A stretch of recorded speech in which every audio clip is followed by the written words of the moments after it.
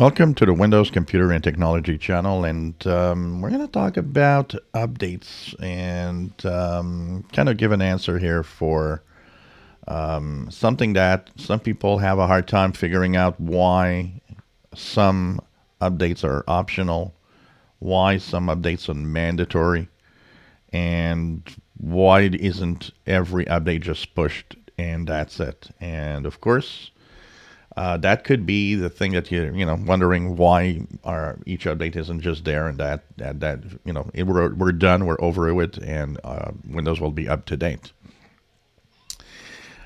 What happens is that for a long time, Windows 10 had, of course, the Patch Tuesday security updates and the bug fixing updates later in the month, and that cycle went through for a long time.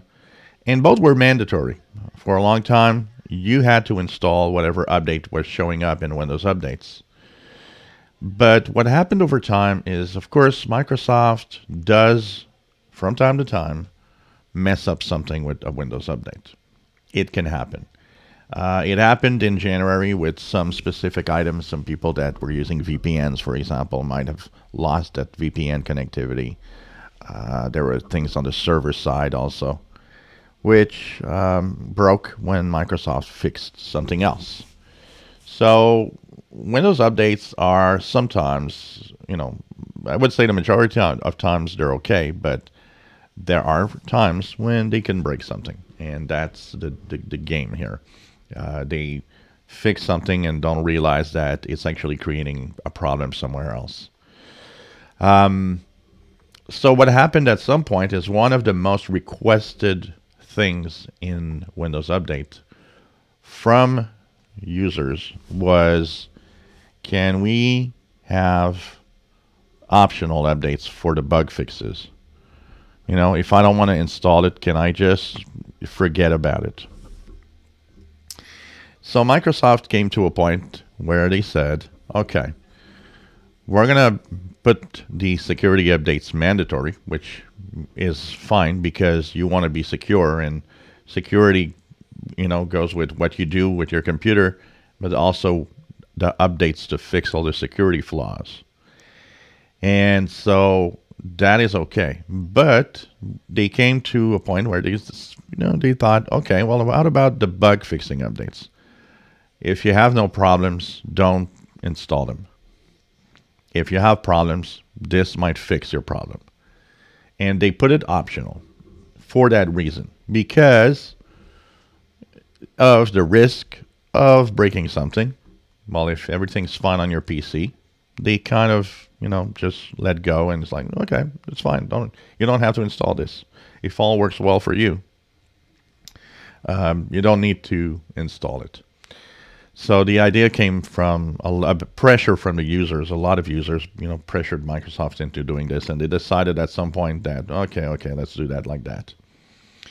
Now, that said, it's a bit of an illusion of the update being optional.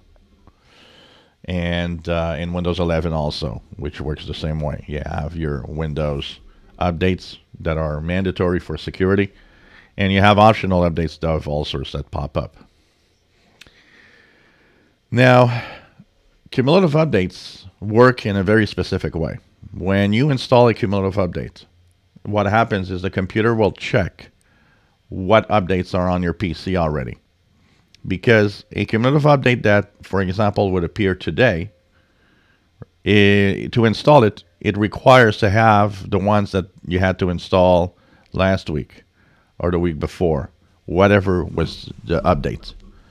So you can't jump over an update and install other updates. It has to follow a sequence in order to install. So an update today would not be able to install if you have not installed the bug fixing updates of last week. It doesn't work like that. They're not independent and you can jump over them. That's why Windows version numbers will follow each other for pretty much everybody. At some point, your Windows version is the same for everyone. So when you look at the WinVer for Windows 10 or Windows 11, you have an ending of build numbers. Now, this is an insider build, so it has a different number, but everybody will have the same number at some point on a regular version of Windows. Now, why is that? Since these are optional updates. Because the Patch Tuesday updates are mandatory. They check what you have, and you're missing the bug fixing updates. Which means if you haven't installed the bug fixing updates, when Patch Tuesday arrives, they will install the bug fixing updates as well as the Patch Tuesday updates. So in my case, what I do is I install the bug fixes because, first of all, I have a YouTube channel talking about updates. It's kind of normal that I install it and tell you about it. And at the same time, if a major problem would arrive from an update, well, you guys watching this channel will be alerted, and you'll be able to, delay the update, for example, because you'll see that I'm ranting an update that doesn't work well. So that's one thing. And the other thing is I, for one, always install everything that I see in Windows updates that come through. Anyways, when you get on Patch Tuesday, if you haven't installed it, it will install anyways. And the thing is your Patch Tuesday updates will take a lot longer because you didn't install the bug fixes. So the bug fixes will apply themselves with the Patch Tuesday, which makes a much bigger update at the same time. So it's kind of an illusion that you are optional, because they will be installed anyways when you get the security updates.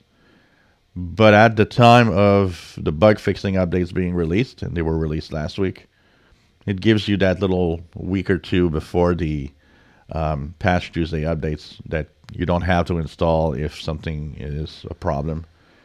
But eventually it all installs. And that can create a problem, because if a bug fixing update creates a problem with you, the fact that Patch Tuesday updates will want to install it, well, that problem might come back on Patch Tuesday. It's not impossible.